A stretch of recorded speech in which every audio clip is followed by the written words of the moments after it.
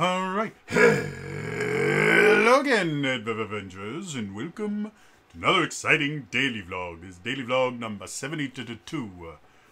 Today's going to be a kind of short one. First of all, thank you for all the birthday wishes. Really appreciate it.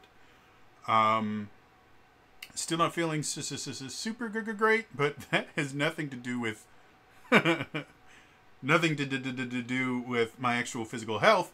And everything to do with the fact that I have, because I live in a basement, I have multiple air purifiers. I have one for the room that I live in, and then in the unfinished portion of the basement, I have another one to try and ensure that the air quality is really good, because I don't go above ground often. And one of them, the filter, had run out, which is a completely normal thing to happen. I had purchased a 2-pack of filters because both air purifiers that I use are the same exact model. I did this on purpose so I could just buy filters in bulk. I go to replace the filter, I put it in, turn the thing on, and it starts whistling. An extremely high-pitched, out-of-tune whistle. And if you really want to mess up your friends with perfect pitch, make something in their house start whistling out of tune and make it essential for it to be on, or else the air quality will suck. I had a bit of a meltdown. It took me, I went and I got an air duster and I air dusted the whole thing out.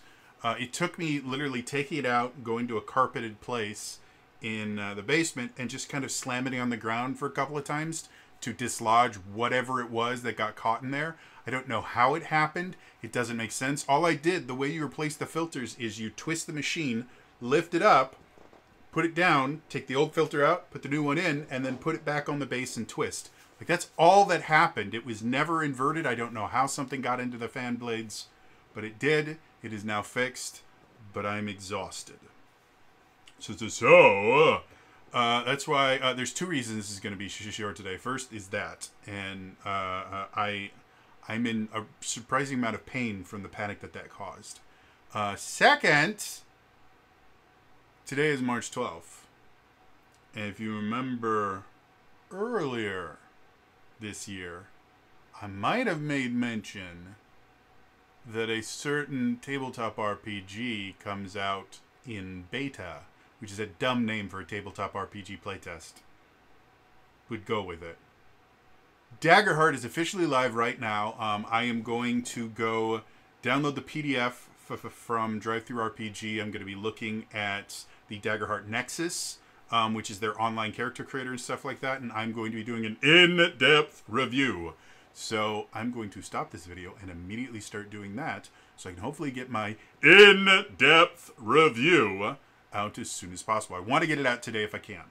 So yeah, that is all for me. And I will see you guys hopefully later today with my in-depth review. Otherwise, I'll see you tomorrow. All right? Bye-bye.